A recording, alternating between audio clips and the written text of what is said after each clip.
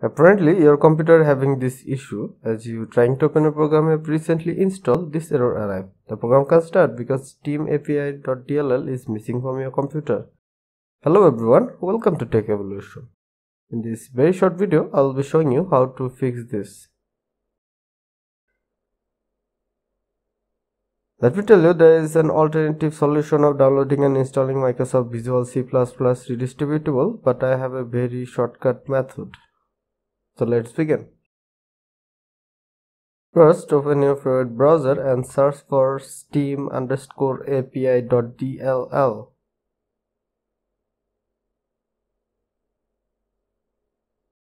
I'm choosing the first result here. The link will be in the description. Basically, Steam API is a 32-bit base file, but 64-bit user need to do a little more. To know your Windows version, click on Start and search for System Information. You can see mine is 64-bit.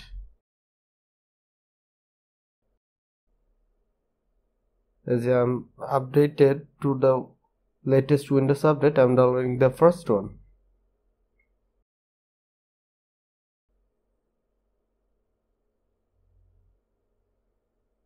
Let's open the downloaded file. This is the missing DLL.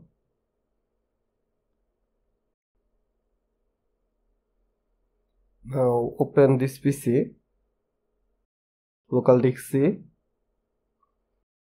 Windows folder, and then System32. Now drag and drop. I've already done this, so they are asking me to replace.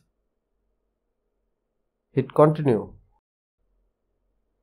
For 64-bit users, you need to do a little more. Just copy a link from step 2.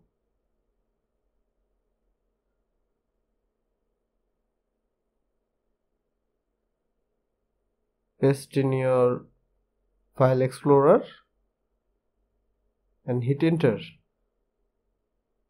And once again, drag and drop.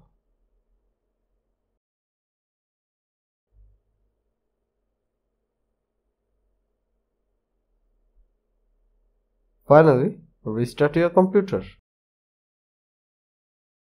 And that's all.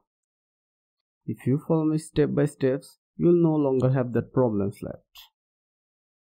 Please let me know how you feel about this video. And do not forget to like and subscribe.